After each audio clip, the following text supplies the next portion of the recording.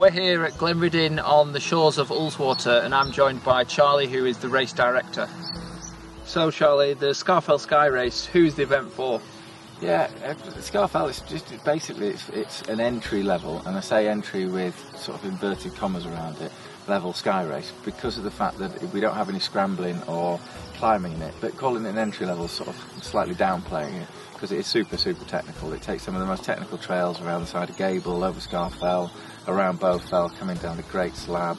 Does the Climbers Traverse. You know, it's got everything in it that you would imagine in a European Sky Race without having to have any serious hands-on rock. But you know, it's not really for the faint-hearted. So road runners, trail runners, fell runners, all can come and get involved, but needs to be that they've gone across a lot of technical ground and they understand how to move well across it. Otherwise, they're going to have a serious proposition.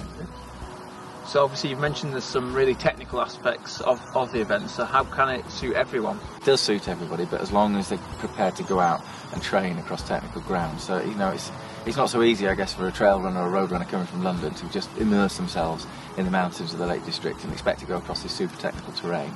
But in essence, you know, there's loads of stuff around that people can train on. They can be running across park benches, they can be operating where the skateboarders and the parkour runners operate, and that allows them to get that technical skill base in order to come and approach it. So it is sort of open for everybody, but open for everybody as long as they're addressing the needs of what the race requires, if that makes sense.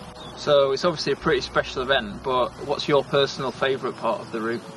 Oh God, so I mean, there's a few bits. Yeah, I mean, its special qualities are the fact of it's going over the top of Scafell Pike. So you're doing the highest mountain in England. Probably my favourite sections are going across the traverse around underneath Gable, and you come underneath Nape's Needle, and Nape's Needle is sort of it's the birthplace of rock climbing for the UK.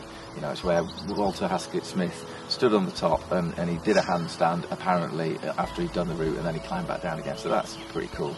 And then coming down Great Slab is another awesome little bit, that you drop down this long sweeping slab that we have had in dry years, people running out actually onto the slab, so they're sort of coming down this massive slab of rock, and then you cut underneath and do the Climbers Traverse, and that's just, I don't know, it's just drop off 500-600 foot on one side, really nice technical trails, really enjoyable.